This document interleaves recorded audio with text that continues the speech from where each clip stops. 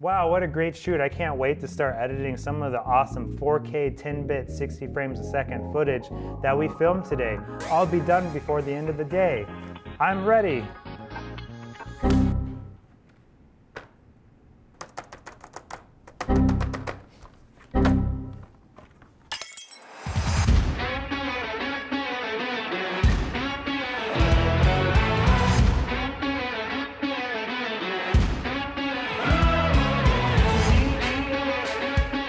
Hey, what's going on everyone? Today we are talking about proxies, and when I say proxies, I don't just mean any proxies.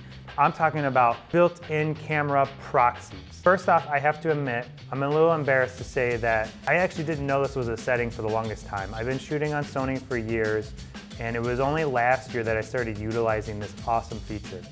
I don't know what it was about it. I somehow, I guess, skipped over the setting, or I just thought it didn't work the same as Premiere proxies.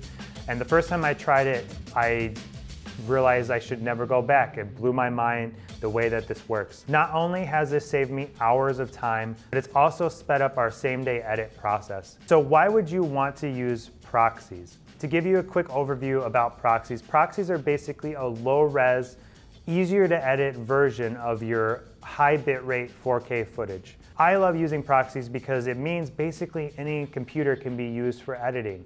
Now, I have a pretty nice laptop, pretty nice desktop, and they still will sometimes struggle with multicam 4K 10-bit footage. So me having proxies has allowed Premiere to speed up the process, so I'm not having to worry about my footage buffering, and I'm not waiting a long time for stuff to load. The footage is super buttery smooth to edit through, and to be honest, when you're inside of Premiere and you're just looking at that small editing window, you really can't even tell much of a difference in the quality. So it's not gonna mess up anything that you're doing as far as editing, color correction, things like that. So the way I used to create proxies is probably how many other people create proxies. I would bring in all my footage into Premiere, I would import it all, organize it all, and then overnight or just while I was doing something else, I would encode all of that footage to create proxies inside of Premiere. This isn't a bad process. If you do it overnight or you have some time to kill, maybe it's not a huge waste of time, but it's still an extra step that you have to do. And for us, when we do weddings or events where there's a ton of footage, there's multiple cameras, it eats up a chunk of time that we didn't want to waste. What I'm gonna do is I'm gonna walk you through what we do now with proxies and how it all starts with the camera itself. So you're gonna wanna go to your menu. I've actually made this a favorite settings on mine, and you're gonna go to proxy settings, and you're gonna wanna make sure it's turned on. Once it's turned on, you have two options. You have a 720p version and you have a 1080p version. Now you might be wondering which one you should use. So if you're strictly using these for proxies, you might as well go as small as you can, and that would be the 720p version. These files are super small in size and they're gonna be super, super easy for almost any computer to edit on. So that's what I choose. Now there's an exception to this rule, and like I was saying, we're gonna put together a same-day edit video where we'll cover this a little bit more. But essentially what we'll do with the same-day edit is if we don't need to broadcast in 4K, we will actually do the 1080p version. And this has actually been helpful for some of our corporate clients too, where they might be using some of the content for social media. Let's say we produce a really nice video for them that's filmed in 4K, but they also wanna have the raw footage and they just don't have the kind of computers to work with our 4K raw footage.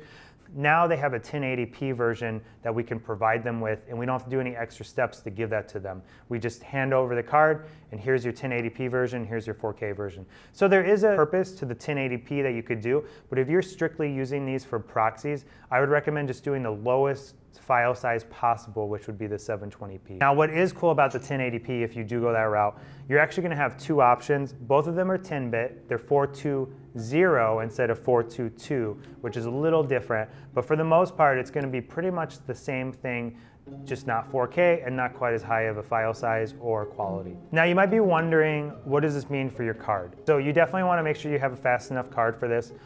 We just have some Lexar cards. They get the job done. They're 256 gigs, and I'll have both of those inside of my Sony camera, so there's a redundancy, and both cards will not only have the raw 4K footage, but will also have the proxy file. Okay, so here we are, and I just plugged in my card from my Sony camera. We're gonna go into the private folder. We're gonna go into M4 root, And there's going to be 2 in here, so if you're not used to doing proxies, you probably know that you need to get your footage out of the clip folder. Well, we're also going to want to grab this folder right here called sub. So as you can see, about 56.5 gigs of footage. It was 4K, 24 frames a second, 10-bit, and it was condensed down to 3.47 gigs of proxy files. So if I go inside here, I want to of course grab whatever's from the project, and then I will also want to grab the proxies that go along with that. All right, so I brought in my footage. Now I'm gonna want to import my file. So what I would probably do is organize it a little bit more. Something like that. Put my proxies in here, my raw footage in here, and then I'm gonna import my raw footage into Premiere. And as you can see, it's already kind of choppy, not running super smooth. But that's all right, because we got proxies, we can attach this. So what I'm gonna do is I'm gonna right click on my footage. I'm gonna go to proxies, attach proxies. We're gonna look for the number 0371, attach. Now we don't want to attach it with the raw footage. We want to look for the proxy. So as you can see, this one's it, and there's an SO3 after it. Now, what's going to happen is you're going to have to do this with every clip, because Premiere reads proxy files not as SO3 but _proxy.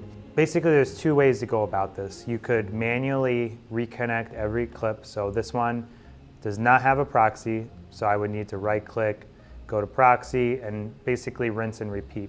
This is fine if you're working with like 5 clips or so, but for us, most of the projects we do, there is a ton of footage. So for me to do this would probably take more time than just to make the proxies inside of Premiere. So how I'm gonna save you on time here is I'm going to open up Shutter Encoder. So if you don't have Shutter Encoder yet, be sure to download this free software, and it's honestly very powerful for what it is.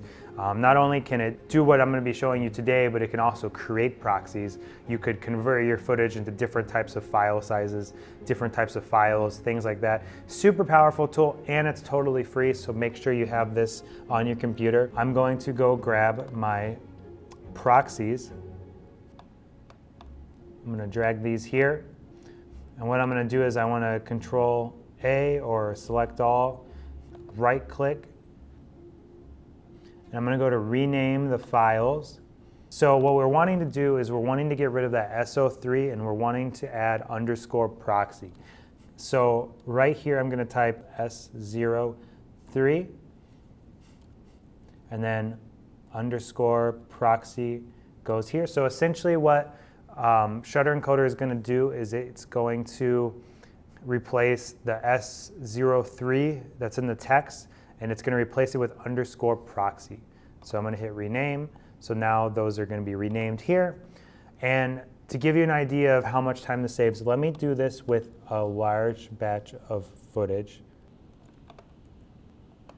Select all. I'm going to right click. I'm going to rename files S03 _proxy. Rename. Now let's bring all of this footage into Premiere. And now we're going to make sure all of it's selected. Attach proxies, C0364, click there. And done, they all have proxies. So what do you think of this feature? Do you plan on starting to record internally into your cameras? Let me know in the comments below. And if you found no helpful information from this video, please subscribe so then you can watch our next video, which will hopefully be helpful for you. Till next time, we'll see ya.